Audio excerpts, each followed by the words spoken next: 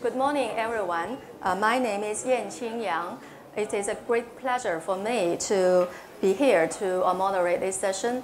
And we know that transparency, accountability, and the free of the graft is something ideal we want for our economic and political society and system. But the reality is that we have been plagued by the enduring corruption all across the globe. And also Asia is not immune to this reality, obviously. Although catching up very quickly, but this region continues to be ranked behind the advanced economy according to their accountability and transparency issue.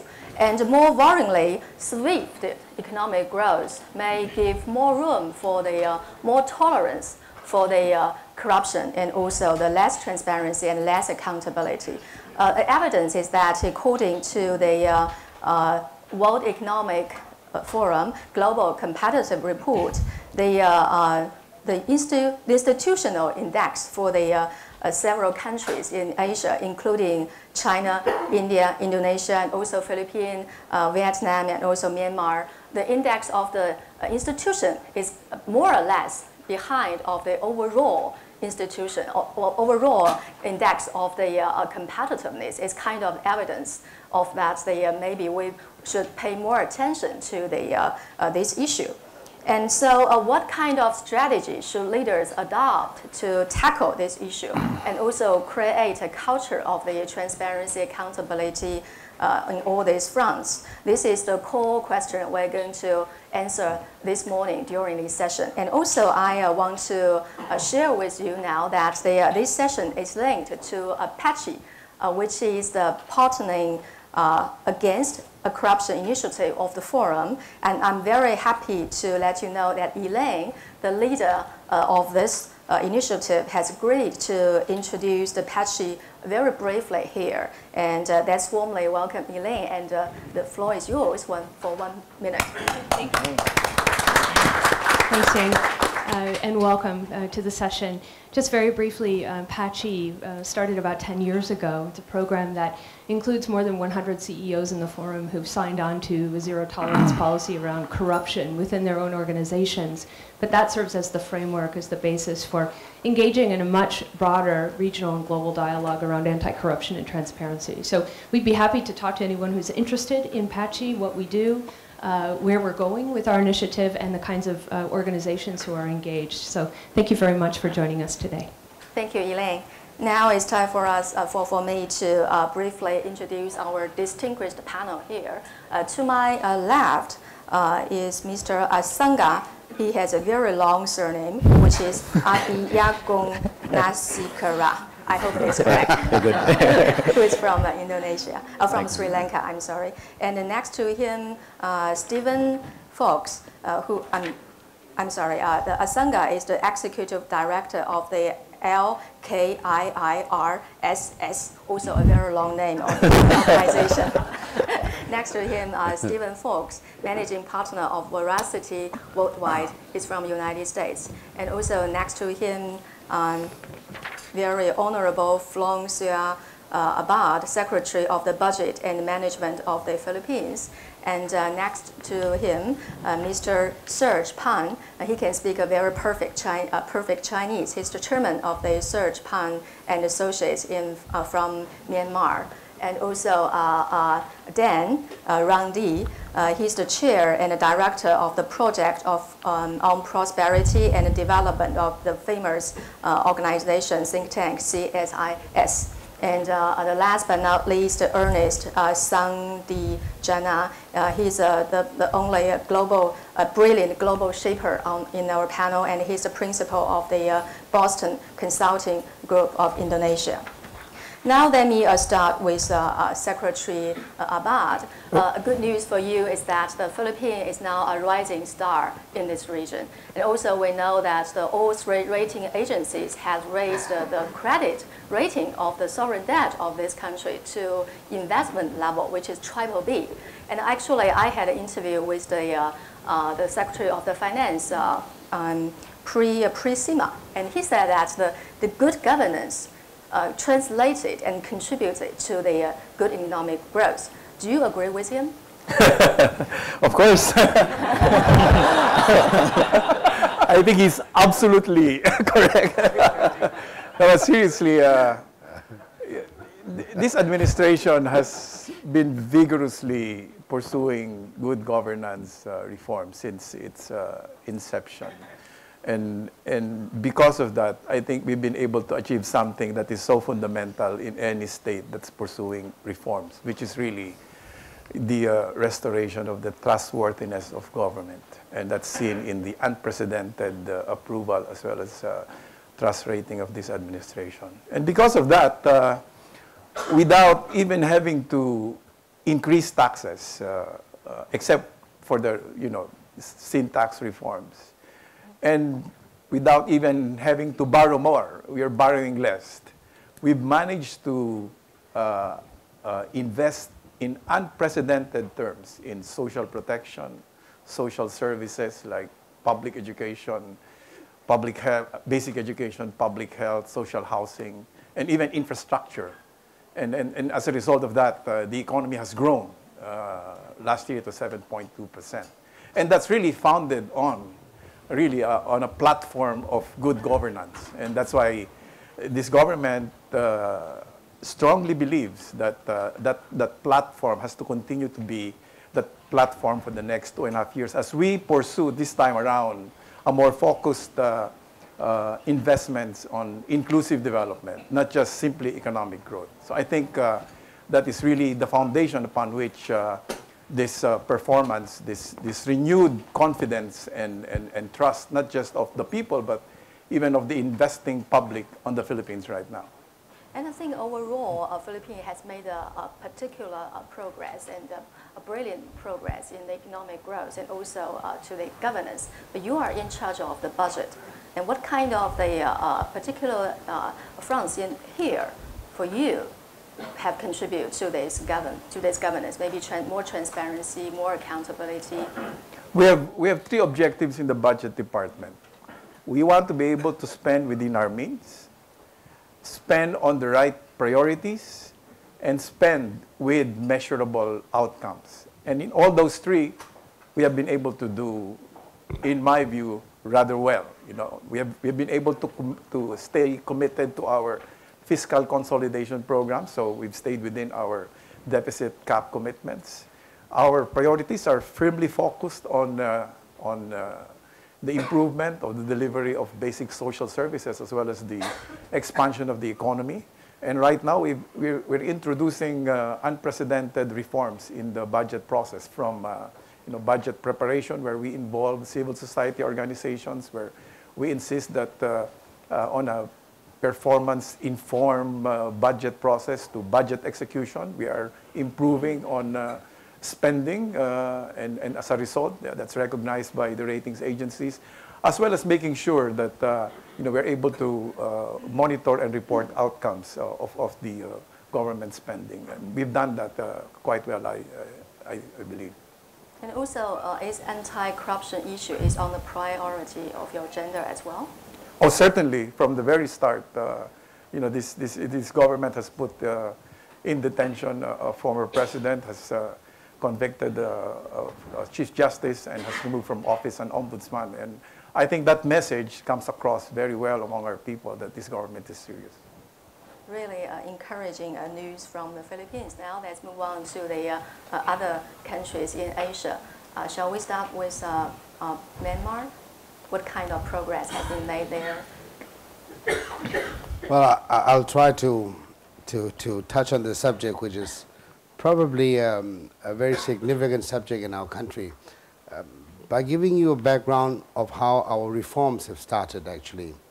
Unlike many emerging markets in the past 30 years, where economic reform takes a major sort of place, Myanmar started its first 2 years of reform since the new government came to power solely on political and social reforms. If you look at our first legislation that was passed in the parliament, it was the labor law, and then it was the freedom of press law, and there was the land rights issue. The foreign investment law actually came nearly 20 months later. And so in the process of doing social and political reform, one of the major agendas for our government was to create a level playing field, to end monopoly, cronyism, nepotism, and to be transparent and anti-corruption. Now these were very big words, very big goals, but to the extent of looking back today, I think our government has done tremendously well, particularly given the context of Asia, and particularly given the background, historical background of how we were in the past 20 years prior to this government. So today I think we've made a lot of headway. As a businessman, I can personally feel and vouch that at the very top of our government, transparency, anti-corruption takes center stage. And we don't have to worry about paying anybody or dealing with that issue. Of course, eradicating or eliminating or even reducing corruption, I think it's a subject that will go on for a long time and requires more than just theoretical or rhetoric. It requires structural reforms to the government, the civil service, for instance, pay scale, to the police force pay scale, to the armed forces pay scale, and everything that goes with that. And without that, it's difficult. But having said that, I think as a businessman, I think we're very, very happy of what we see today.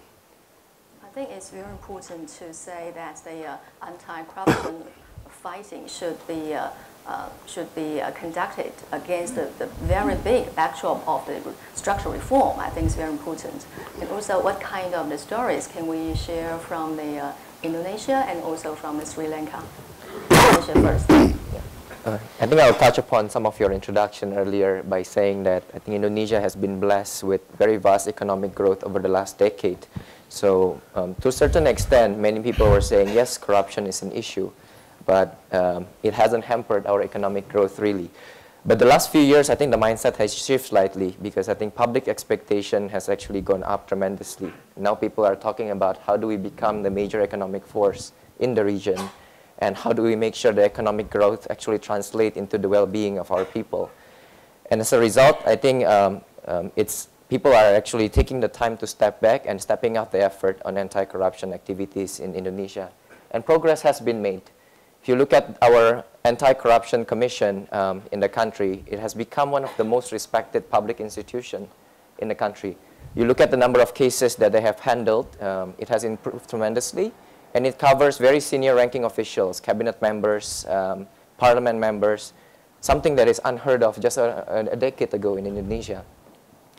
And secondly, I think we'll see that in the past few years in election, whether it's regional election or parliamentary election, that people no longer tolerate corrupt behaviors, that a lot of the new generation of leaders that are elected into office are those that has shown track record of being clean and care about the people.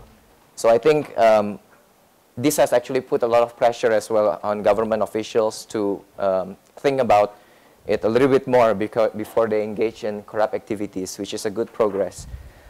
And I think the last thing that I would also mention is on the private sector side, given the vast economic potentials, a lot of companies are actually thinking about growing aggressively. And as a result, they need access to financing as well as investors. And very often as they go abroad for funds, they are required to upgrade themselves in the level of governance that they need to have in their companies. And we have started seeing the next generation companies are demonstrating transparency because they actually need to do so to compete on a global scale. But one challenge, I think, for the country that I would also add is that a lot of the focus today in the country still focuses a lot on after the fact. So we talk a lot about corruptors being put to justice, but not enough effort yet on preventing from act of corruption to begin with. And this is because a lot of the reform happens at the top level of the government and top level of business leaders level, but it hasn't really gone down to the operative level, as Serge mentioned earlier. So I think one area that has been discussed in the country is that we need to look at this anti-corruption activity not only as an end goal, but it's actually part of achieving the larger objective. So for example, government needs to provide better quality and more efficient public service. That should be the goal, not just stopping corruption from in delivering that public service. And this requires us to think about putting in metrics in the country, so because what gets measured gets done. So have a service standards for public services and make sure the operative level people are actually tracked against that. So if people want to renew their identity card, the service level is 24 hours and you are measured against it. And the effort is how to reduce that turnaround time as opposed to just reducing corrupt activities. Great. But the great point is that the prevention also in the first place is maybe more important than the exposed punishment. Then what about the story from Sri Lanka? Sri Lanka, I think, after 3-decade war, so in 2009, the end of the war, so there's a tremendous growth in the economy. You see record number of tourist arrivals from 200,000 to about 1 million within a short period of time. And in terms of corruption, fighting corruption, so we have the institutions like the Bribery Commission, Public Service Commissions, many acts are there to fight corruption. So in the global CPI index, Sri Lanka is around 91. And regionally, if you look at it in South Asia, Sri Lanka is in a better position because after Bhutan, it's Sri Lanka, it's number 2. I think, but there are many issues because being in the government service for 9 years, I've served for 9 years, so there's many issues that the agencies are facing. For example, the enforcement of certain high-level officers need to be low-level as well as high-level needs to be addressed because none of the ministers or presidents have been arrested, so the highest level is not being looked at. There are certain issues like independence of the fighting agencies. And as well as, but the media is well reporting bribery, which is a good thing, and it's coming on the front page always. And I think there are many tools that is also slowly coming in. One tool which I introduced, I Paid a Bribe, is getting a bit popular. These are, I think, Sri Lanka is a good platform where we can introduce many things regionally, and because I mean back in 70s we had the transparency, we have acts as well as anti-money laundering, so we have signed for those things. So I think there is corruption is still high, but there is a lot of space for the government administration to be efficient. So between the government officers, there's a key role that needs to be they need to play because government, if you look at the public servants, are being paid very low salaries, and that is, I think, a big issue for corruption. These are some of the points. Yeah. Shall we pay more salary to the civil servants? Yes, absolutely. Yes, absolutely. So, I think that one of the factors in having corruption happen is not very well paid civil servants, and so it's a little bit, it's intellectually lazy to say, well, we shouldn't pay civil servants an exorbitant salary, or it's easy to ape that argument. But if we want to have, if I think about international civil servants, if I think about civil servants at the IMF or civil servants at the World Bank, there's a reason why they're paid relatively well.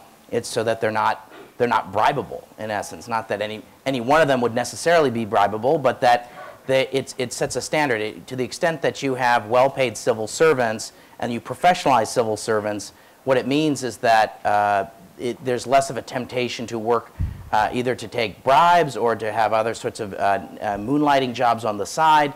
In particular, one area of focus ought to be professionalizing procurement systems. Something like 20% of the gross national product of many developing countries goes through procurement systems every year. But oftentimes it's not considered a very prestigious sort of activity and not very professionalized. Indonesia, I know, for example, is working with the Millennium Challenge Corporation, professionalizing its procurement system both at the national and the subnational level. But I think across the world, this is something that we need to focus on. So we absolutely should be paying civil servants competitive and attractive wages and getting good people, because I know, for example, in some of the conversations yesterday, one of the blockages to growth in developing countries is the issue of having government capacity, having quality government. Doesn't mean having big government necessarily, but having effective government means having well-paid professional civil servants and that are clean to the extent possible. I think it's very important to have an effective government and maybe the higher salary to the civil servants. But if we take Singapore as an example, Singapore's salary for the civil servants among the highest and very factual. But the people tend to complain on that. How could you explain it and persuade the people that it is needed? Well, a couple of things. One is Singapore has great growth, it's a very attractive economy. People want to live there, people want to work there, people want to invest there. B, there's a sense that, and there's a perception in the indicators that Singapore has a lower level of corruption than, say, other parts of Asia. So there's in essence, they're getting what they're paying for, which is better quality government and lower corruption and better governance. We will go back to the Singapore a little bit later for the kind of crony capitalism. Singapore is not exception. And now we will move to the Stephen. How do global investors' perspective towards Asia in terms of the transparency and anti-corruption fronts? Is this situation and the climate here improving or a worsening? So let me be very candid as a native New Yorker. There are a host of challenges in the region. And perception is not great. It is getting better, and there are select examples that are terrific, and I turn and I cite Myanmar, and I look at the awarding of the telecom license process which took place last year, and we think about tone at the top, and to say, right from the very highest levels in the country, from the president on down, could we create a system that would be designed to minimize corruption and to award an important license and to bring in key foreign investment that would have a transformative effect in the country. At the topmost level, great results, but as Serge flagged earlier, when you get down below the top level, at middle and then at very much working levels, there is a tremendous gap. So then the issue that comes up, people say, well, in Asia there's simply a culture and you can't change the culture. I would argue to you that that answer is not good enough, and the demand, particularly from youth, and if you cite some recent data that comes from the Millennium Challenge Goals, when you ask youth what in the 18 to 25-year-old bracket is the #1 impediment to their own future, you would have thought that the answer might be poverty or education, but the answer is corruption. And that says to me from the bottom up, there is a desire to see a different way of looking at the world. So how do you marry that with a great example in a place like Myanmar, very good work that's happening here in the Philippines, along with tremendous blockages that still exist when I hear stories of people needing to go to a license, to obtain a license and a permit, and then having to pay and pay and pay in order to be able to make that happen. And from the perspective of a foreign investor, as you well know, foreign investors are obliged to follow the laws of the US, the UK, other signatories to their conventions, and they simply cannot operate in that way. So if you're going to have foreign investors be effective in working in the Southeast Asian region, then there needs to be cooperation and a move towards change. It's naive to think that's going to happen overnight, but if we think of it as a journey and a process that goes on over time, where are we on that journey? I would say that there's good progress that's been made, there's good intention, but there's still a long way to go. Yeah, a lot of the big challenges, please. Well, you know, it's cultural in a way if you relate it to the problem of, you know, patronage, which breeds on poverty and as a consequence creates relationships of dependency. And that's why I think inclusive development programs that really provide genuine support that leads to the empowerment of not just key sectors, but key geographical areas that have been neglected for a long period of time, I think is key. Because if you don't make a significant dent on the problem of poverty, I think the culture of patronage will continue to prevail. And I think it's a problem that we face in the Philippines. That's why there's great sense of urgency in approaching, for example, the whole challenge of inclusive growth in a spatial and sectoral manner. So really, we begin to develop, as what Asimoglu and Jim Robinson say, inclusive structures on a small and micro level, and scale this up so that eventually, you move away from culture of dependency to, some degree of self-reliance, especially for, sectors that historically have been denied access to public services. Yeah, it's very important. Yeah, if I may just add the issue of cultural the burden we Asians in particular, and probably it's global, but more prevalent in Asia, that corruption is part of the culture. I think it's futile to say that's wrong, that's not acceptable, because the fact is that it is part of our culture for a very long time. It has been used as a business tool rather than something bad. And to change that, I feel that we all must try to change the mindset. We like to say today that corruption is not a matter of habit. You can't say, I've done this all my life, so there's nothing wrong with it. Or when you look at somebody bribing, you feel there's nothing wrong with it. You must raise it to a level where corruption is actually a cancer.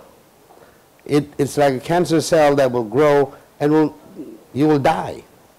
And if we look at a lot of the emerging markets where they've been successful and become prosperous, many a times the sacrifice is that the gap of poor and rich just gets bigger as they get more successful economically. And one of the main reasons is that the benefits just don't trickle down. They get siphoned off into all pockets instead of trickle down to the people. So while you might have economic success, the people don't actually get the benefits. Very few become ultra rich. So the majority is still as poor or even poorer. And the main reason is corruption. Right? So if we take it as a disease, and you do not view disease kindly, you tackle with it and you try to eliminate it, then we have a chance. Okay? Like yesterday, this morning, somebody was saying about a minister being asked, okay, about corruption, and the businessmen say, well, I don't want to be corrupt, but you have to solve the problem, because if I'm not paying, my competitors are paying, I would simply not survive. So that brings us to the second part of it, is that how do we solve it, and whether we really have a level playing field, and we just cannot say, don't be corrupt, and while you allow this practice to still go, you really have to go in from the government to solve that issue. So I feel that we've come a long way as far as corruption, and it's a buzzword. Everybody wants to be anti-corrupt. But how does countries look at corruption? And today in Asia, it is still not viewed as a cancer. And unless that is raised to that level, it will continue to exist. It's a bit like some of our Asian food. It's not healthy, but we've been eating it for, Burmese food for instance, we've been eating it for generations, so we think it's fine. Now we've become health conscious, and suddenly some of the food we've been eating for generations is no good anymore, so you got to stop eating that food, right? Corruption, I think, is the same. Just wanted to talk about, if we were in this room 20 years ago, I think we'd have been filled with cigarette smoke. Or if we were in the United States 50 years ago, there would have been cigarette smoke if we met in a hotel. So if we think about corruption in the ways we think about smoking cigarettes or litter, that there's been a change in mindset. There's been a series of carrots and sticks public education campaigns, leadership, that have led to the fact that we don't have any cigarette smokers in this room today. So, full disclosure, in this room right now. In this room right now. You know, I'll have a cigar with you afterwards. But the point is that, and I need protection. I feel like you know, those there's a stigma on endangered you. species. Yes, you feel like. So there's been a change in the stigma around this concept, this conversation around around smoking, and I think there's a changing stigma around the world on the issue of corruption. And just a couple points. I think that the issue of corruption is absolutely salient in much of the world. I think there was a World Economic Forum survey. 67 of the 144 countries surveyed, it was a top 3 issue in 67 countries was the issue of corruption. So I think it touches at the heart of legitimacy, whether it's a democratic government or a non-democratic government in Asia. If you don't deal with the issue of corruption, it absolutely puts threatens the legitimacy of your government. And so if you're a political leader, I think there's a very strong incentive to deal with this issue. I think the fact that this room is full, I think it also speaks to the fact that this is a front and center issue. I also think that there are a number of ways we can combat it, and some of it is around this issue of stigma, but things like the doing business indicators. So the sorts of economic reforms that in essence reduce the concept of a near occasion of sin, reduce the opportunities for sin to happen to the extent that you don't have to have ongoing interpersonal relations with bureaucrats on an ongoing basis, either through things like e-procurement or reducing the number of steps to start a business, the amount of permits. All these sorts of things do matter because it reduces the amount of corruption opportunities, if you will. I can think in another region of the world, in Ethiopia, there was, for the doing business indicators of the World Bank, that at one point, if you wanted to register a formal business in Ethiopia, you had to spend $4,000 on publishing an ad in the newspaper in Addis Ababa that you were going to start a formal business. Well, it happened to be that the newspaper was owned by the president's brother, and $4,000 I think is multiples of whatever the annual income is for most Ethiopians. So you could probably argue that paying a $4,000 advertisement in the local newspaper in Addis Ababa probably wasn't necessary for starting a formal business. So reducing the number of steps, reducing the opportunity for corruption does matter as well. So the corruption is like a cancer, it's like an addiction. And also it might be in your body, so it's difficult to cope with. Let me give you a further, maybe a tricky question about the crony capitalism. Because the Economist magazine have established a cronyism capitalism index, which is tracking the wealth of the millionaires in such industries like the mining, like the oil and like gas, banking, casino, and also maybe the real estate, which is very dependent on the relationship with the government. And they found that this kind of index in Asia, including all these Asian countries, it's about twice as the index in the advanced economy, which means that it's something in Asian culture. We do have some kind of feeling about 关系. In Chinese, we call 关系is very important. How can we cope with a very difficult issue about the culture and also the behavior, habit, and also they maybe it's kind of addiction in this area, if I may ask the young global leaders. I think the culture, accepting the culture is wrong. I mean, to start with, because you need to move forward. You need to sort of move into a better culture, because you can't accept the culture of facilitation fees or lobbying fees or political financing. Let me give you an example. Now you have the asset declaration of politicians before the elections. What's the use of just declaring your assets? You need to analyze the assets from first election to the next election. You need to analyze the growth. For example, you have 5 vehicles in the first election, you have 50 vehicles in the next one. So you can draw up a graph. You can do quantification. So quantification is really important. We don't do quantification at all. And individual citizens can be empowered to quantify data.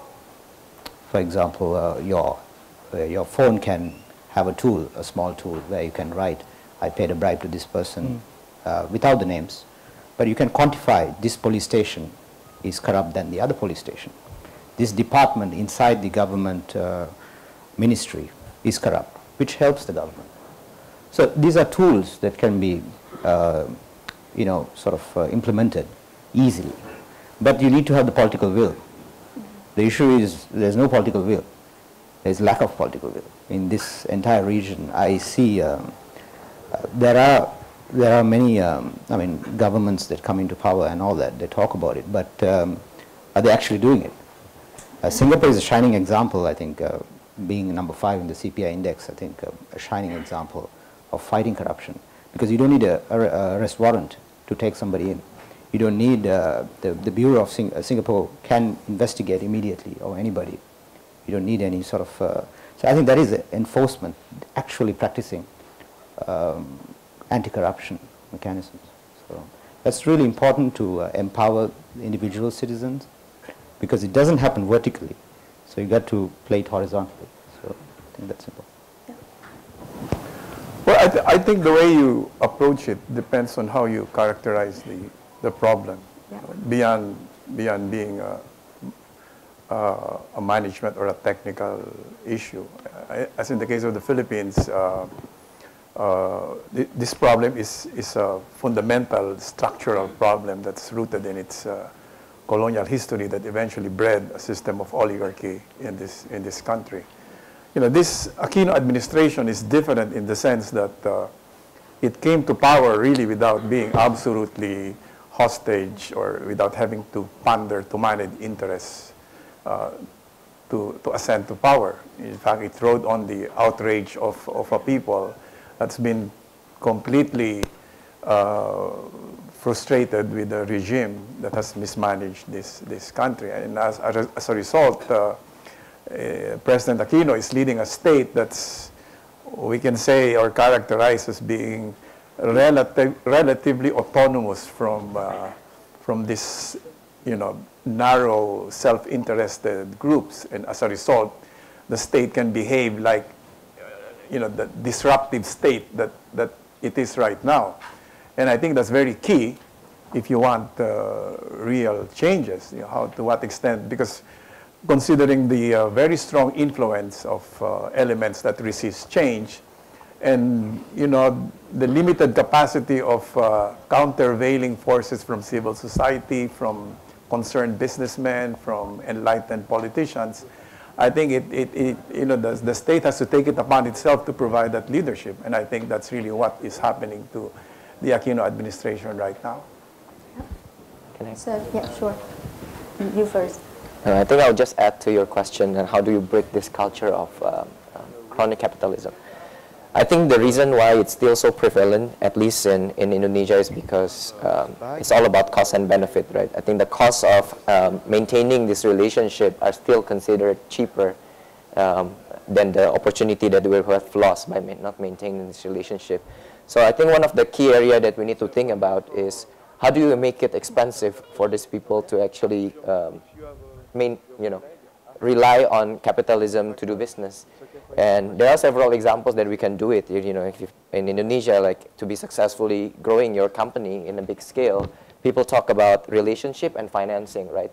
So how do we engage the financial services sector, for example, to be more prudent when they are giving financing to these companies on ethical standards that the company are actually deploying in their respective companies? And secondly, I think as a young person, I think I've been surrounded by a lot of young people who are not accepting the culture, as Asanga said. And one good example that I think I can showcase is a friend of mine who actually joined a major company. And very quickly he realizes that to get things done, you actually need to bribe the local officials. So he decided to leave the company because this is not the type of environment that he wants to be surrounded under. And if you look at Indonesia today, one of the key challenges for businesses to grow is talent. So I think this is one of the areas that I would say that talent crunch is actually a good thing.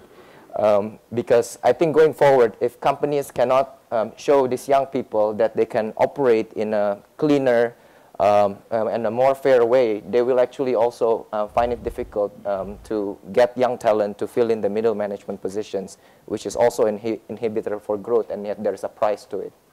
The young people will change our future. Well, in terms of raising the cost, sometimes it's not going to necessarily be a legal pathway to raise the cost. It's going to be having an independent civil society that's going to raise a red flag and say something's wrong here. Or it's going to be independent media that's going to say there's something wrong here. Not so much just naming and shaming, but also looking at some of the root causes of corruption as well. But I do think that having independent civil society and independent media are an important part of raising the costs on corruption, because I do think there is a stigma attached to it, and an increasing stigma attached to it. In terms of this issue of crony capitalism, I wanted to just suggest two additional things to think about. One is, how do we encourage entrepreneurs to participate and enter markets? But second, how do we use trade agreements? I'm thinking of, here in this region, TPP is being negotiated. To what extent do we include anti-corruption chapters in TPP? I can think of other examples in the United States with bilateral trade agreements, such as the U.S.-Panama Free Trade Agreement. I also think the U.S.-Colombia Free Trade Agreement, or the accession of Russia, which is not exactly a great example right now. But if you look at their accession to the WTO, there were a series of steps they had to meet in terms of on anti-corruption issues. So we should be using trade agreements to force, political leaders domestically should be using these trade agreements as vehicles to force opening up of their markets and perhaps diluting the influence of crony capitalists. But Dan, that's already happening to an extent, in the sense that big corporates that are operating in these markets, as they go further and further down their supply chain, they're demanding that their local partners meet certain standards that are expected, and that in turn creates a bigger reservoir of those who are playing by the rules. So I look at that on the one way as a driver, but on the other hand, you ask the question of a parent, what do you want your child to be? And 20 or 30 years ago, you might have asked that to parents, and they would have said, I want my child to go into government because I think I can make the most money being in government. In an ideal world, and I think it is moving this way today, when people ask that same thing, they want their child to be in business. The next Steve Jobs, or the next entrepreneur. And if that change in culture is taking root at that level, what is the aspiration and how do I get ahead? Then that's a very strong indicator. But that needs to be complemented, as it appears to be here in the Philippines, with an understanding that there is an absolute commitment to driving the anti-corruption agenda, both being able to put in place what you need when it happens to create a mechanism of punishment so there's not impunity. But even more important than that, what can you be doing proactively in order to try to prevent corruption from happening before? And we heard in one meeting yesterday a fantastic story of how a corrupt set of circumstances took place in Thailand. And it was all completely predictable what would happen. And at each of the steps along the way, it could have been prevented had there been the means. After the fact, it was then done and prosecuted. So how do we move from being reactionary to being proactive? And I think that's the fundamental question in the region, and more broadly than just here. Yeah. I think there's a buy side and a sell side in corruption. And you really have to deal with both sides simultaneously and with the same degree of force. Sometimes we concentrate too much on the buy side, meaning talking about government officials being corrupt and so forth. Okay? And we neglect the sell side, as if the people who are bribing were forced to. In my opinion, they have a choice to. They have a choice not to bribe and lose the business. Right? Most businessmen would not like that choice. But there is a choice. Okay? So if that buy side is taken care of, you still have to take care of the sell side, and vice versa. So I feel that we haven't seen this. Now, a lot of pessimism is there, and a lot of discussions I have privately, people say it's impossible to rectify the situation. And I would just like to, for the purpose of everybody to think, provoke this, I'd like to just bring out one of my own experiences. In 1973, I arrived in Hong Kong as a young man. Hong Kong at that time, in 1973, was probably at its height of corruption and as a corrupt society. So bad that if you had a fire in a building, the fire engines will arrive and the fire chief will jump down from his engine and say, who's responsible here, and start negotiating how much they'll be paid. And if you cannot negotiate properly, the fire engine will drive off. And this is, I'm not exaggerating, it actually happens in Hong Kong way back in 72, 73. The whole police force was corrupt to the core. And if you have a clean, good policeman, there's only one place you will find him, as the sentry at the main gate of the police headquarters, because that's where nobody could actually bribe him. He's just letting the cars go in and out. Everybody else was corrupt. But look at Hong Kong today. There was a way, a determination, and within 10 years, Hong Kong today can be rated as one of the cleanest places to do business in Asia. So I do not think it's not solvable, not insurmountable. It can be, but it needs a lot of political resolve and courage. And I hope, like from Myanmar, our president is showing that, and I hope he survives. President Xi Jinping is showing that. I hope he survives too, right? And so is, examples like President Aquino and many others. I think we just have to hope for the best. Yeah, I think they will survive, especially in China. And, yeah, go ahead. Well, I think it's also important to recognize the contributions coming from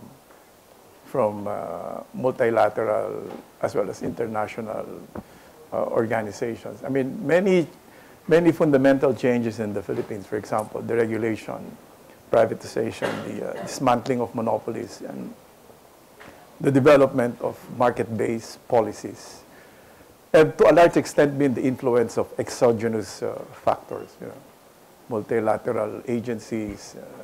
That's why the Philippines has been very engaged with World Bank, the Asian Development Bank in their efforts to promote good governance. Or very recently, the Open Government Partnership, which has now been at with about 64 members, vigorously pushing for transparency, accountability, and the engagement of the citizenry in governance. I think we do have to recognize the importance of these partnerships, because we do learn a lot from them in terms of the way they have dealt with, of course, respecting cultures and contexts. They've been able to effectively deal with problems of corruption by, leveraging technology, for example, by administrative or technical, bureaucratic reforms that insulate regulatory agencies from capture. And they're very important exchanges that the Philippines wants to further cultivate, especially at the regional level. And that's why just recently we had the Bali conference, hoping to activate further the Open Government Partnership at the regional level.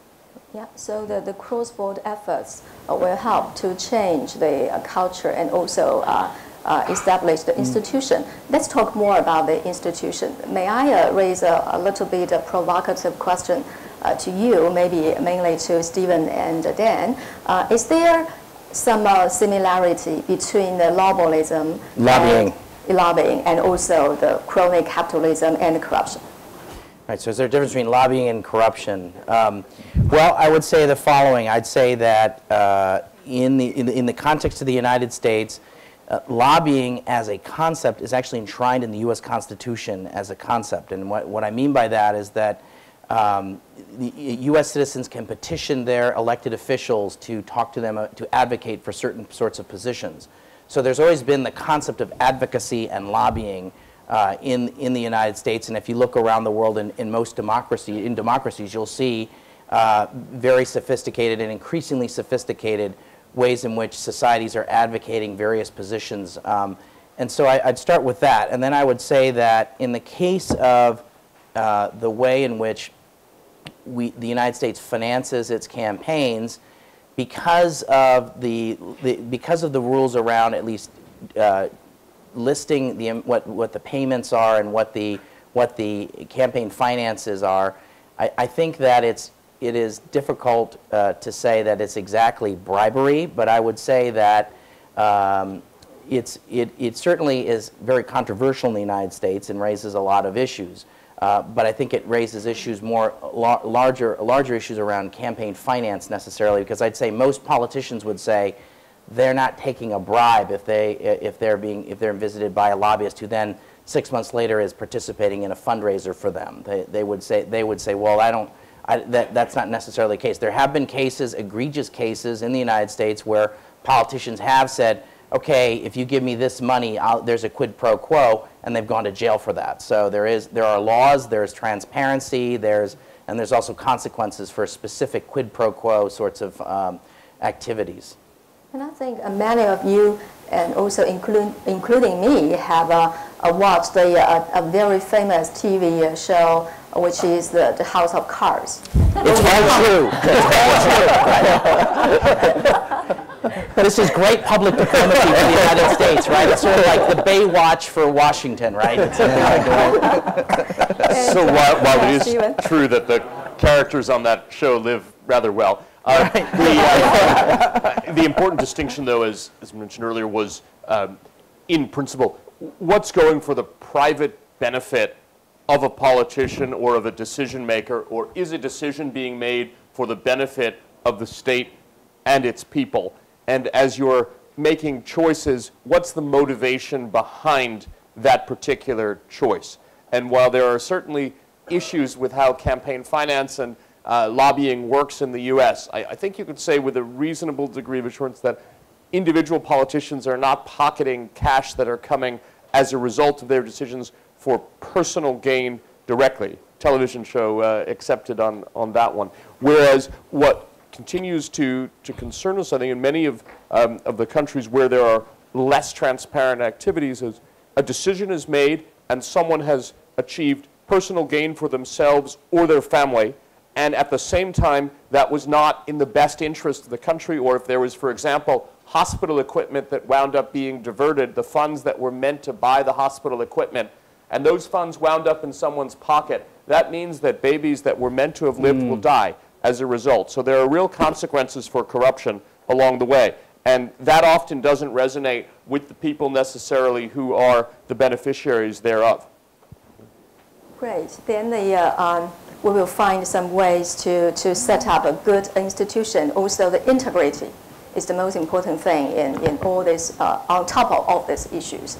And I think because before we will open the floor to receive the questions from the audience, maybe we can take a few minutes to sum up very quickly by naming one or two or maybe more the best practices when we try to create a culture of the transparency, accountability, and also fighting with the corruption. And maybe what can young people do in all these fronts? Shall we start with the Asanga?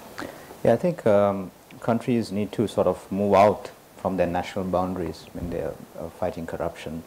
You can't confine to sort of their own boundary, look at it in a sort of nationalistic perspective, but to move out from there and to submit to regional integration. You have regional frameworks to fight corruption. That should be the way forward.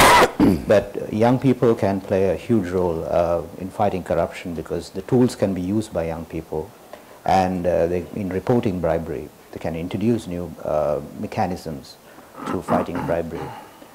So I think overall there is sort of a huge role that the younger generation can play to fight corruption.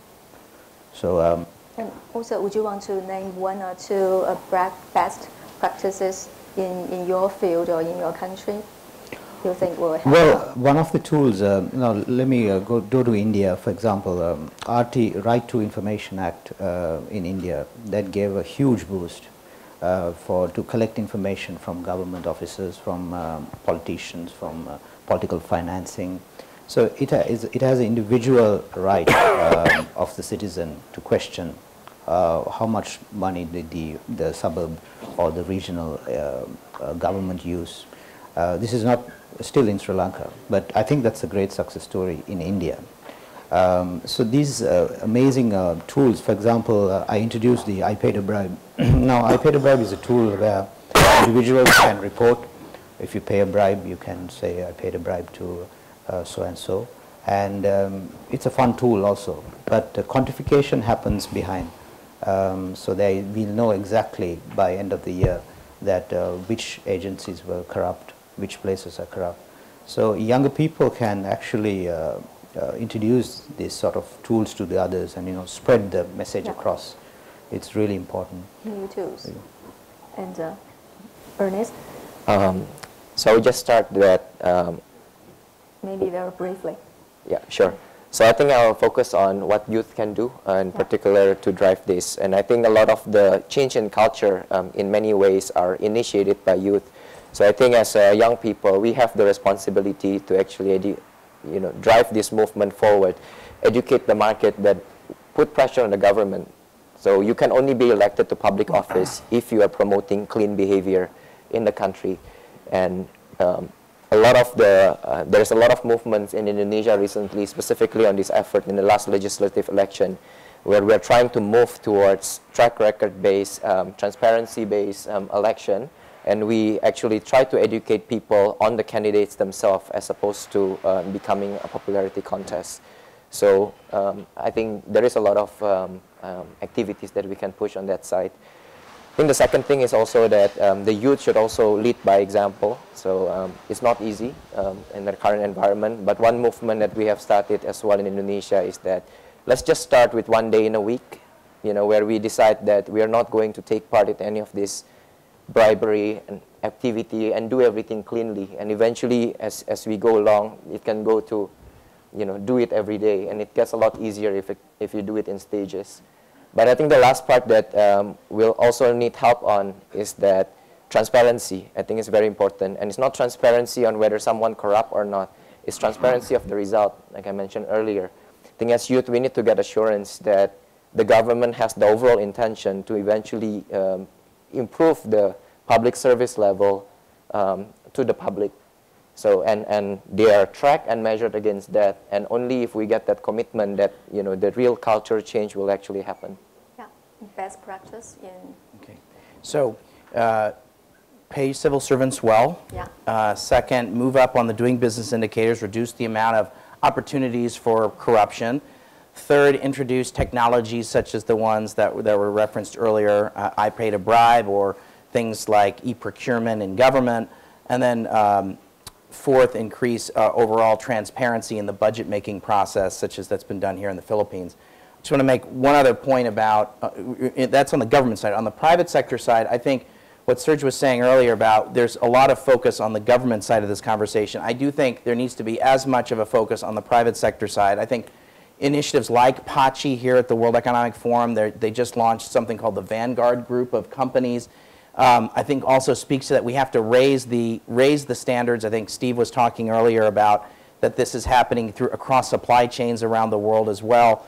So initiatives like PACHI, subscribing to PACHI, as well as the UN Global Compact, there's been sort of a review of the member signatories of the UN Global Compact, and they've removed several thousand of them.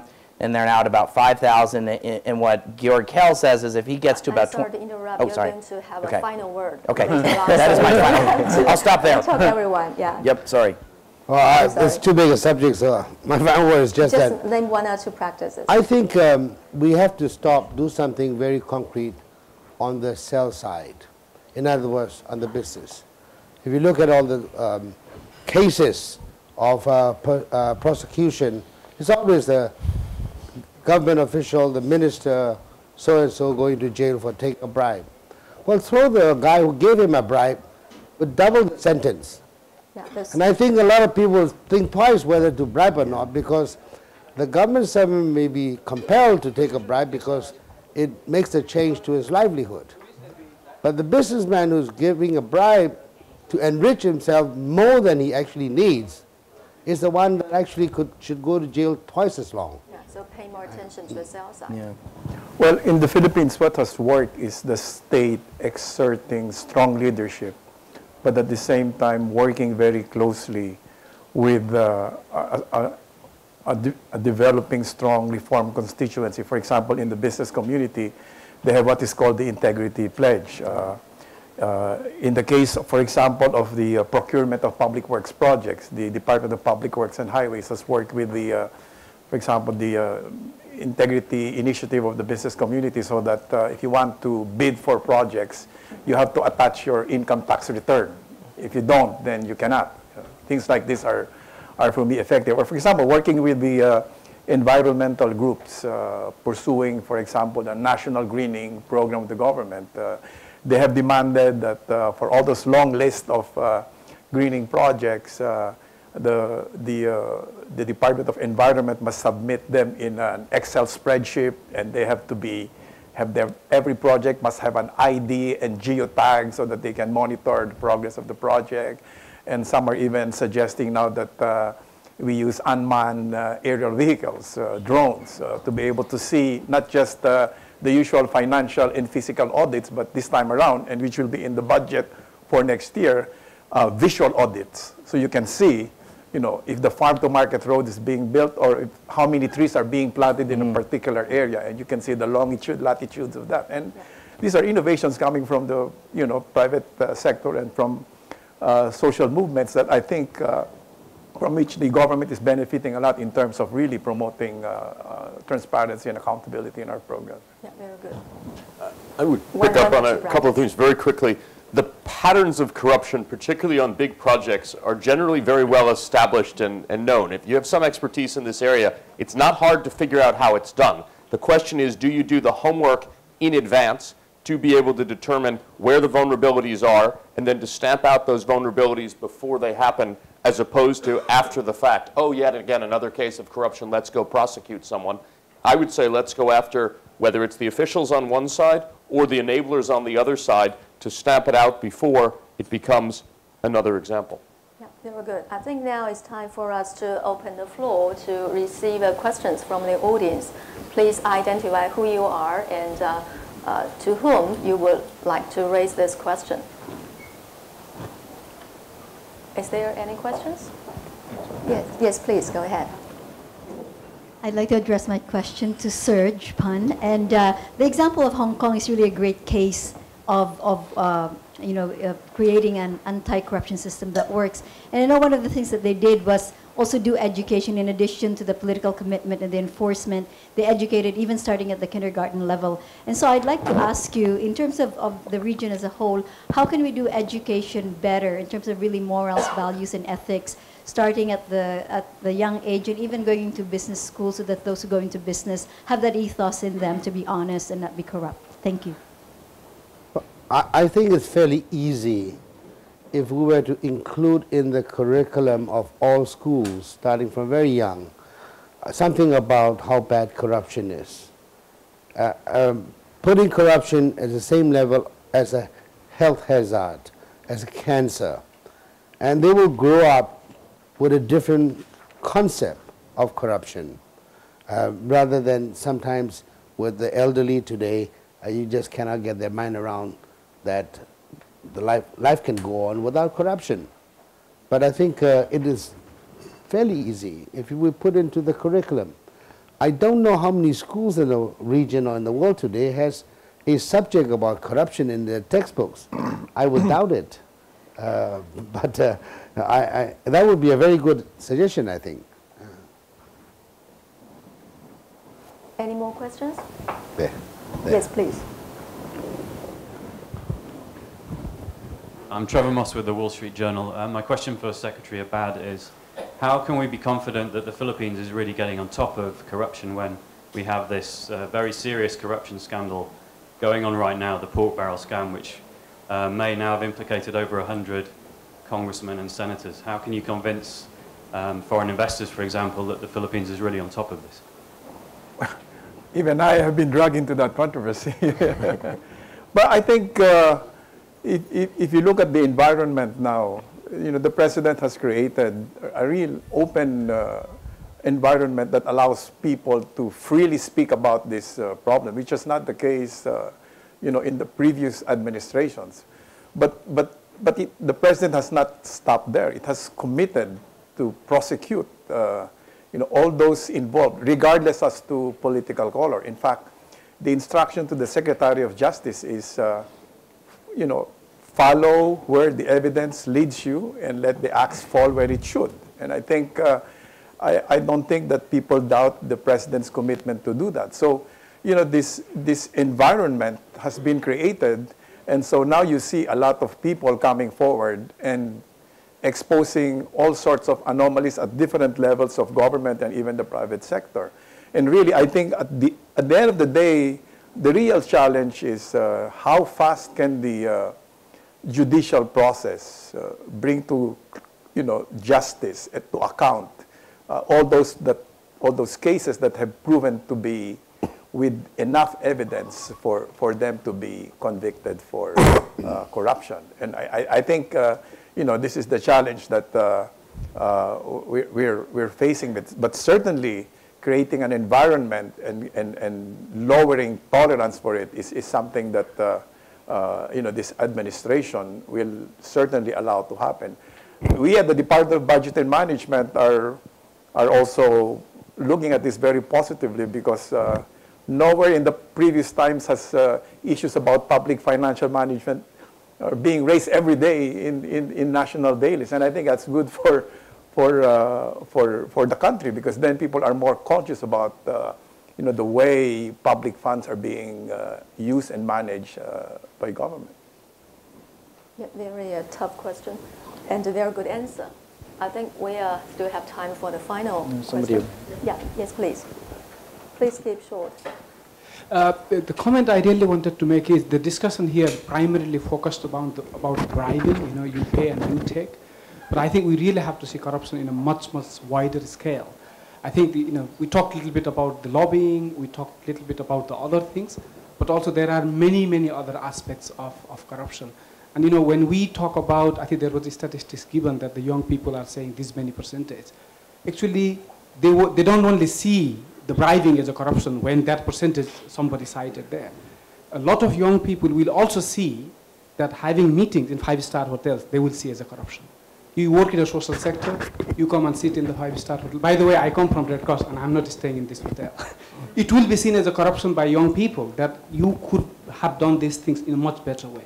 So when we discuss this, we really have to see the corruption in a much broader sense than just bribing, giving and taking. That's the only point I wanted to make. Thank you very much. The corruption is more widespread and more kind of the characteristics. We should work harder, even harder, fighting with it. And now I think that it's time for us to wrap up. I will wrap up by asking you a final question, which is, what is the #1 enemy in creating a transparency, accountability culture, and also the fighting with the corruption? Maybe we can start with the young global leaders first.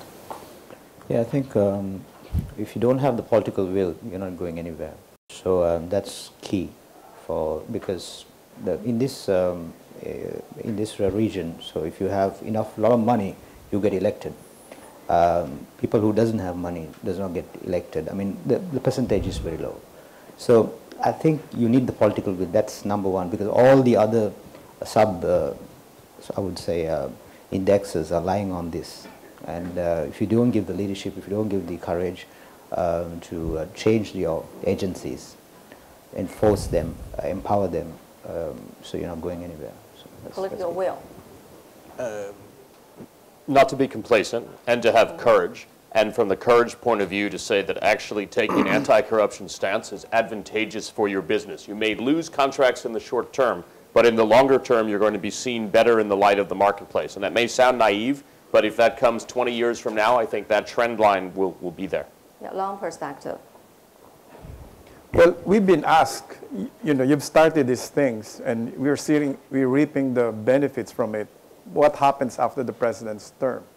And, you know, my answer has always been, well, it depends on how you frame the 2016 elections. If it is going to be a business as usual elections, then there's a good chance that, you know, these reforms may be put aside. But if we define it as election for continuity of these fundamental changes, then I think people will develop a sense of urgency to think seriously about their choices in 2016. But I think on top of that, what has been a very important factor in driving the changes, as I said, is the fact that you really have a disruptive state here. And we'd like to see the same character reflected in the next state, or the next administration that will run this country. And I think that's really the challenge for the Filipino people. Yeah, thanks a lot. Serge? The question was, what is the number one enemy to prevent eradication of corruption? Right? And also transparency, accountability. Well, I will second the young global leaders whose long name I cannot pronounce, that the lack of political leadership and resolve is the biggest enemy. Leadership matters. Leadership. I think ownership, that this is also our job, not only the job of other stakeholders. Ownership. Yeah, that's great. And I think it's time for us to close the session. I will share with you very quickly about the takeaways. And I think that a lot of progress has been made in this region, but there's no room for the complacency, and also we should have the courage, and also the cross-board efforts are needed. The number one, the political will and the political leadership, and also at the same time the higher pay for these civil servants, and also we have the courage and we have the tools and institutional the things to block and to break the kind of the corruption and also the colonialism and the guanxi, this kind of the psyche and also the culture. And finally, I think the young people, the next generation of the leadership will have a bigger and a bigger role in fighting with the corruption, and also with the new environment for the more transparency and more accountability. And thank you so much for the great panel, and also thank you for the great audience. Please join me with a big applaud for thank you them. Thank